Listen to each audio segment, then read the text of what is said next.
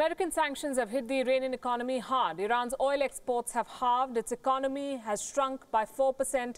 The inflation rate is at an all-time high. European efforts to bypass these sanctions have failed. Iran is left with no option, it seems. Its last hope is to threaten to violate the nuclear deal. So has Tehran been pushed to the wall? Our West Asia correspondent Daniele Pagani reports.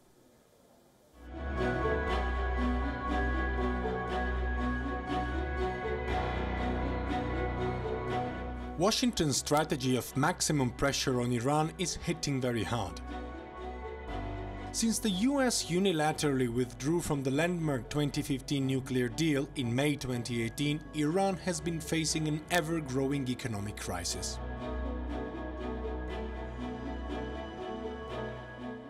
Oil exports, Iran's main source of revenues, have halved, and the country's economy shrunk by 4% amid a growing inflation rate. Many international companies have left. Iran has shown restraint for a year, abiding anyway by the nuclear deal, hoping that the European Union would find a way to bypass US sanctions, but it didn't happen. And Washington's pressure did not stop, on the contrary, it soared. More American troops are moving to West Asia and sanctions have become harsher. Pushed to the wall, Iran had only two options: to surrender to Trump's pressure or to use all its energy to fight back. And Iran's supreme leader cleared all doubts. معتقدیم که از طریق مذاکره با آمریکا هیچ مشکلی حل نخواهد شد. آمریکایی‌ها بیشترین دشمنی رو که می‌توانستن با ما بکنن کردن و دارن ادامه میدن. مذاکره زیر فشار رو هیچ ملت آزادی قبول نمی‌کنه. Reacting is also the only way President Rouhani has to survive on Iran's political stage.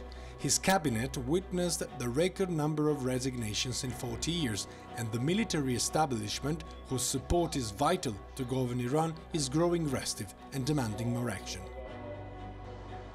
Iran will restart enriching uranium and stockpiling it beyond the deal's limit.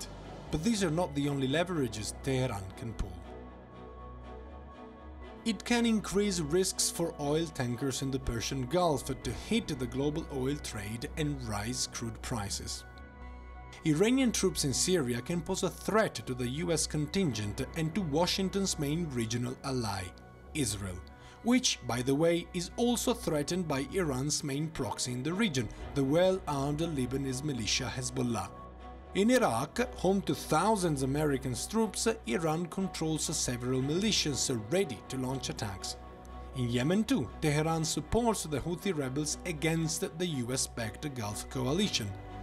And citing economic difficulties, Iran may cut on security patrols on the Afghan border. By reacting with pressure to pressure, Tehran is betting hard on the fact that the United States has no real intention of starting a war. Beside Israel, President Donald Trump would in fact have a hard time finding military partners for this campaign.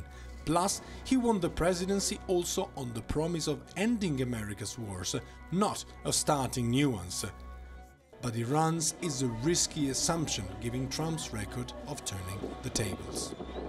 As of now, the action-reaction mechanism between Iran and the United States of America only made the West Asian region more tense and more fragile, which is exactly the opposite of what Donald Trump guaranteed the world when he said that he wanted a nuclear-free Iran and that whatever pressure he was exercising was to have as an ultimate result a stable West Asia. Daniele Pagani reporting from Jordan for Wion, World is One.